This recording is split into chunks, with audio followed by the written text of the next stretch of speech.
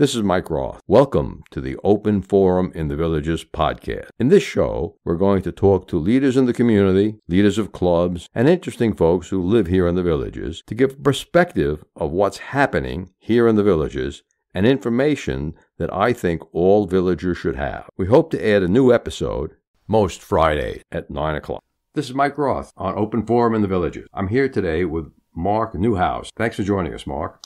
My pleasure. Thank you for having me. Now, Mark is a writer and has been writing for about 60 years. Mark's written several novels. The one that I started to read was a three-parter called The Devil's Bookkeepers. So, Mark, why don't you tell us a little bit more about your background and your book, The Devil's Bookkeeper? Well, I'm very proud that Devil's Bookkeepers won the Grand Prize Fiction Series and First Prize Hemingway Wartime Series Awards in the Chanticleer International Book Awards, as well as the Gold Medal, Historical Fiction, and Book of the Year in the Florida Writers Association's Royal Palm Literary Awards. Book 3 won First Place Historical Fiction in the Eric Hoffer Awards.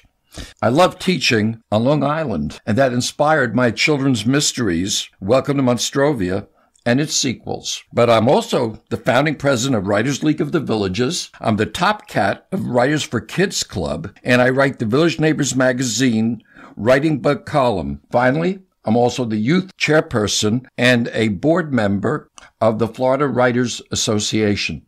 So, Mike, just like you, I keep very busy. Right. And as you may know, I grew up on Long Island, but I never heard of a little town on Long Island called Monstrovia.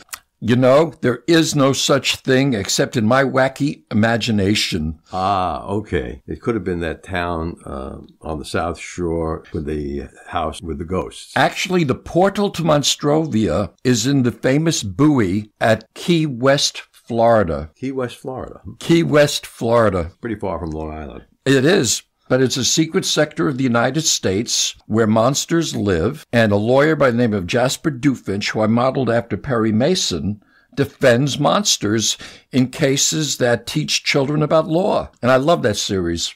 It's interesting. One of my upcoming guests for probably January or February, probably February, is going to be a criminal defense attorney here in the state. I'll have to listen. Yes, she's promised to tell us what to do if you're ever stopped by a cop. Smile. Yeah, right. Okay. And I like to include a joke in every show for my Evan. Mark, why do bowling pins have such a hard life?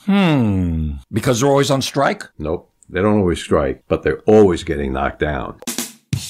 Oh, that's bad. Well, that's a good joke. I used to start all my classes with jokes like that, so I'll remember that one. Yeah, I taught people how to sell for 25 years, and what I discovered was it worked best for me was to give people 90 minutes of entertainment. Absolutely. And chunk up the course into 5, 10, or even 15-minute segments, never go longer, because people needed to relax and have fun while they're learning. Well, when I was training teachers, the one thing I told them is the least effective way of teaching, lectures. Yes, lectures where the lecturer is standing at a podium reading the notes or reading the words that are on the PowerPoint slides. And that's why I have over 1,000 of my former 5th and 6th grade students with me on Facebook right now.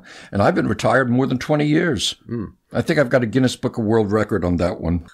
I took to using magic in training salespeople and doing magic illusions, and that led me on the road here in the villages to be part of the Magic Club. Oh, my goodness. I tell you what, I used magic tricks, but I was a klutz. So the kids knew that if I did a magic trick, watch out. Right. Well, I'm actually going to be part of the village's Magic Club performance. I think it's on January 27th from 9 a.m. to 2 p.m. over at the Azale Rec Center. There'll be 16 or 17 of us set up at tables doing magical illusions. That sounds like fun, but I have to disappear that day. The next day's my birthday. Oh, and where are you going to disappear to? That boy off Key West? Well, actually, it's kind of a funny story because on January 29th is the Writers League Book Expo, and it's the first time since I started it about 18 years ago that I'm going to miss it because my wife said, that's it, we're going away for my birthday, but it's a secret. Okay, that's good. So let's get down to talking about your writing.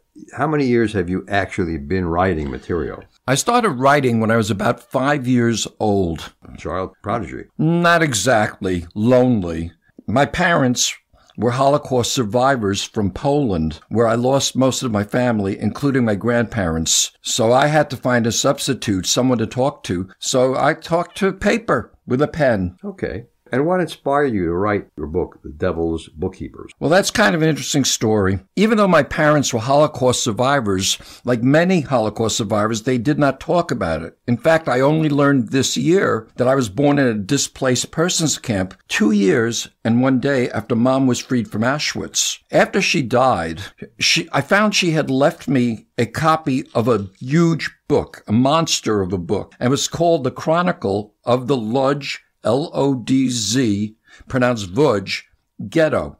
I always thought the Lodz Ghetto was like Anatevka and had existed for hundreds of years. Mm-hmm. You can't imagine my shock when I realized that it was established by the Nazis as a holding tank for Jews. And as I sat on the floor reading the Chronicle, which are entries that have no emotional feel to them and do not express any opinions, because they were written in the same building where the Nazi administration was for the ghetto. So they could not show anything that would get them in trouble because the Nazis had a strict prohibition about this. Mm-hmm. I said to myself, I've got to share this with my children and my grandchildren. But you have to understand something, Mike. I'm a children's book writer. So I sat there on the floor and I kept thinking, I have to write this, but I can't do it. It's too difficult. It's going to be very, very hard for me to do. Mm-hmm.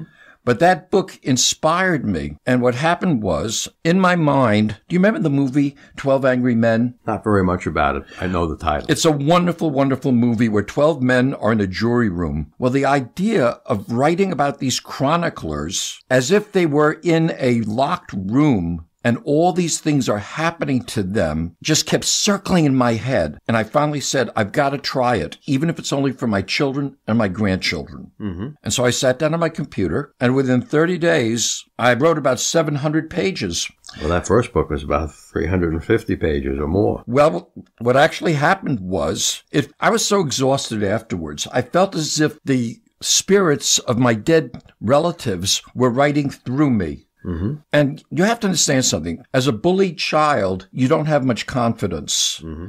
And in my situation, I had very little. So I didn't think I could write this book. I gave it to a friend of mine who is a former college professor, and he read it and he said, Mark, this is an amazing accomplishment. You have got to publish it. But I still was not convinced. Mm-hmm. And what finally convinced me was I entered it in the Florida Writers Association Royal Palm Literary Awards, and everybody said it was going to win. Mm-hmm. It really didn't. It didn't win. It did not win. But I've learned one thing as a writer. You have to keep trying. No matter what happens, you have to keep trying. So the nice thing about the Royal Palm Literary Awards is you get a judge's sheet that tells you what the judge thinks of the book. And one of the judges said, the book sags in the middle. Well, the book was 700 pages. Mm-hmm. Well, I read the book again, and I thought, that judge is right. So I cut the book in half, added a couple more chapters, did some very careful editing, shared it with a number of people in my writing group, and when I entered it again the following year, it won first place historical fiction, mm-hmm.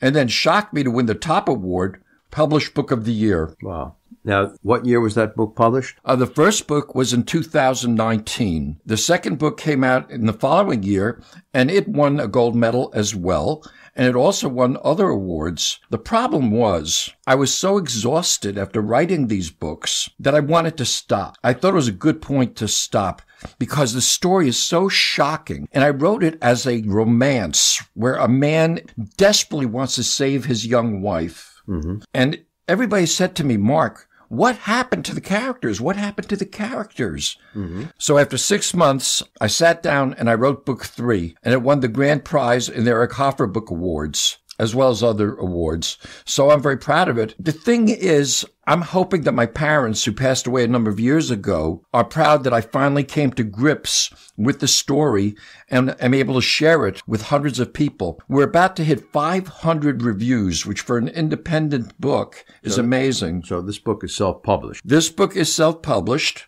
The reason being that my son took over my publishing company, and I couldn't take that book away from him, even though I felt that it would probably get a wider audience in the future with a larger company. I will tell you that we've just finished writing a pilot script for a television series with a producer, and keep your fingers crossed. We are now looking for financing and for other producers. So you're shopping it in Hollywood or New York? Right now, we're just evaluating the pilot script, and what I'm working on is something brand new for me, which is a deck. And basically, a deck is a instrument for selling to Hollywood. So I'm hoping that I can do a convincing job of that. Very tough people in Hollywood. I worked in L.A. for 15 years.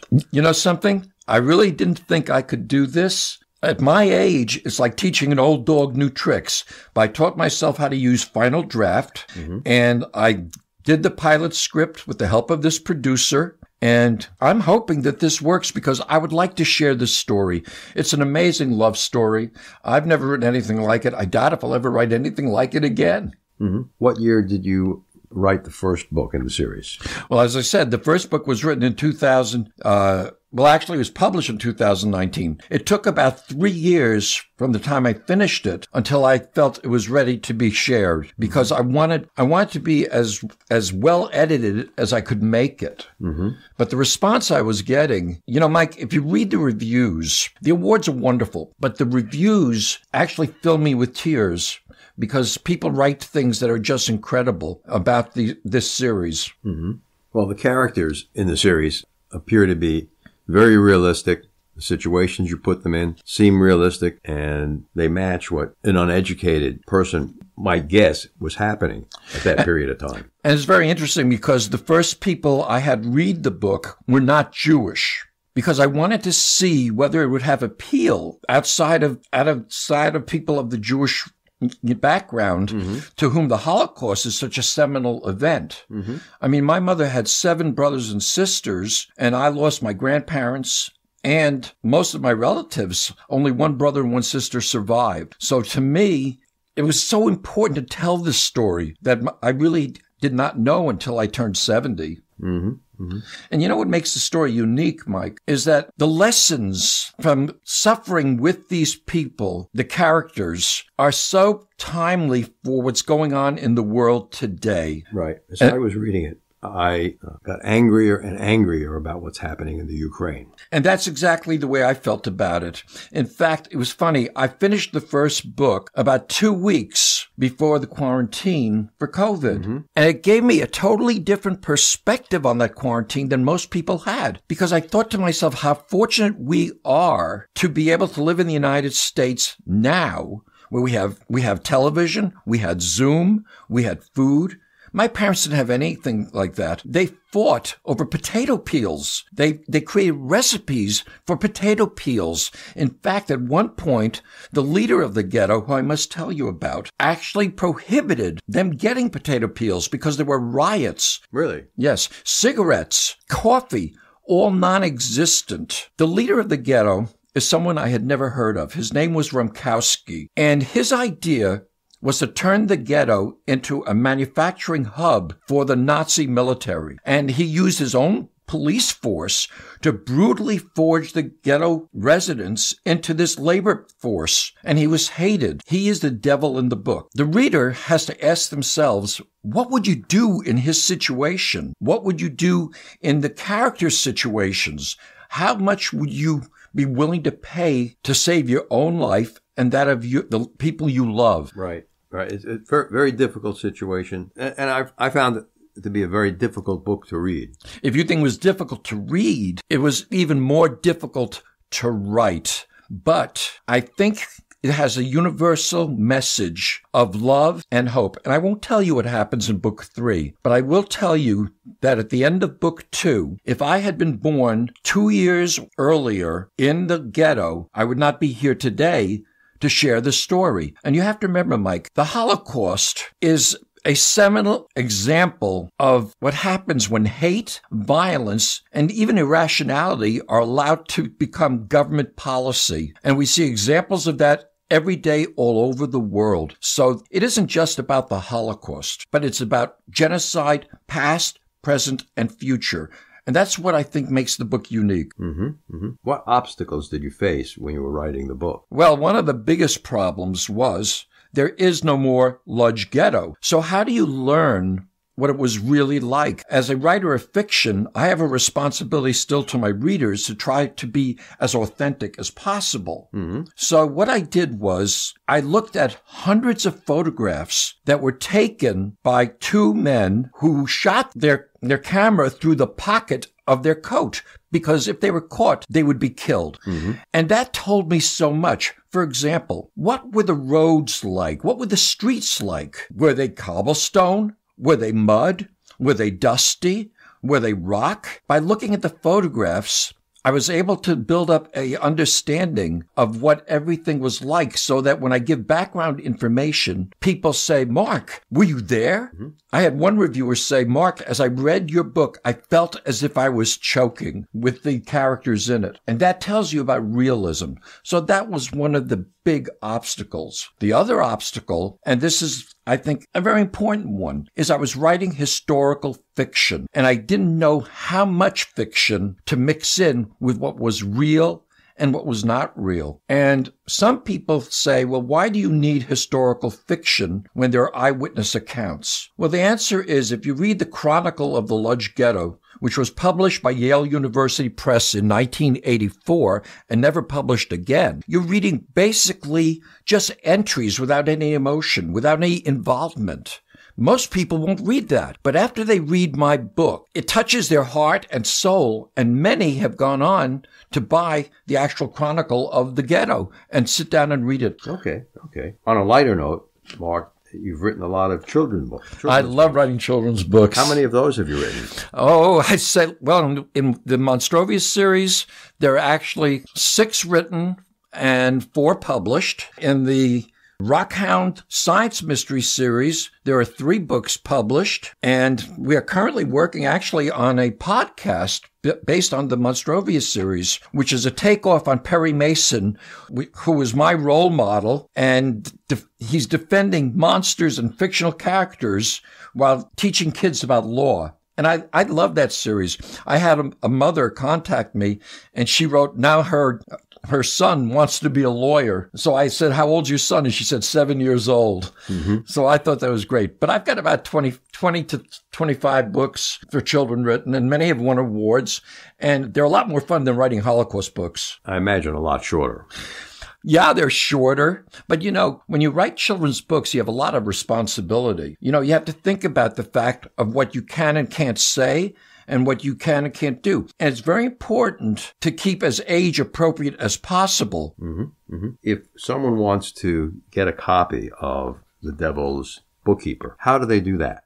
Well, they're available on Amazon and Kindle, and we also have audiobooks. And the reason for that is at a presentation I was doing, someone said, Mark, a lot of the survivors can't read any longer. And some of the rescuers that were in the military who saved my parents, they can't read. So even though it was a bit of an expensive proposition, we hired a very fine actor, and he did an amazing job on The Devil's Bookkeepers. So all 3 volumes are... They're all available. On Audible? Yes, they're all available on Audible and from Amazon. Well, that'll make it easier for me to listen to them. I plowed my way through the first volume, but now I'll have to use some of my Audible credits to listen to volume 2 and 3. I hope you will. Definitely. I'm always looking for good things to listen to when I'm exercising. What kind of advice do you have for other people who want to write? First of all, don't get discouraged. To me, I so regret, really, the times I said I can't do it, even with The Devil's Bookkeepers and now with the television script. It is so difficult to just simply say, you can do it. But that's the first thing I'm going to say. And the second thing I'm going to say is join a writing group. Join a critique group. Do not give your book to family members. Give it to someone who has experience. They can actually save you a great deal of money and time because they've had the experience already. And we have some wonderful writing groups in the villages, and you can learn about them by going to writersleagueofthevillages.com, where there is a list of all our clubs, our authors, and their books. The children's books, they're also written under your own name, or did you use a pseudonym? Actually, I've only used a pseudonym once. I had sold a paranormal romance to a international publisher, and I wasn't happy with the covers, and so I decided to use a pseudonym. That's the only time I ever did that. With me, it's very important to be proud of the books I do. And in fact, with the new podcast, that's been one of the things I've talked to about the producers, that I have to be able to put my name on it and be proud of it, which is why I tell writers, don't rush to publish. Make sure the book is worthy of your name. That's extremely good advice. If someone's listening to the podcast and they wanted to ask you a question after they hear this show, how should they contact you, Mark?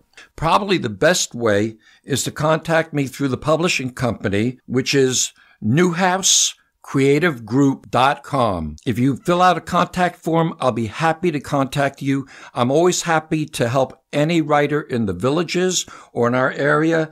I've helped many, many writers. I run the Writers for Kids Club. I've been running that now for 15 years. We've had many writers who've gone on to publishing books and winning awards and contests. And it's my honor and pleasure to do whatever I can. I think I have a good Samaritan complex from surviving what I did as a child. So. Sure. Mark, I want to thank you for being on the show today. And when you get the thing closer to a TV series, let me know. We'll bring you back on to talk a little bit more about it. It was my pleasure. Thank you so very much for having me here. I hope that you will continue reading my books and that you find that they are worthy of sharing with others. Great. Thanks a lot, Mark. Remember, our next episode will air live Friday at 9 a.m., or should I say pre-recorded, but that's when it'll be released on our regular subscription. Bonus subscribers can get early access to episodes. Should you want to become a sponsor of the show, contact me at mikeroth@rothvoice.com. If you know someone that you think should be on the show, send me an email at mike@rothvoice.com. I want to thank everyone for listening to the show. The content of the show is copyright by Roth Voice 2022, all rights reserved.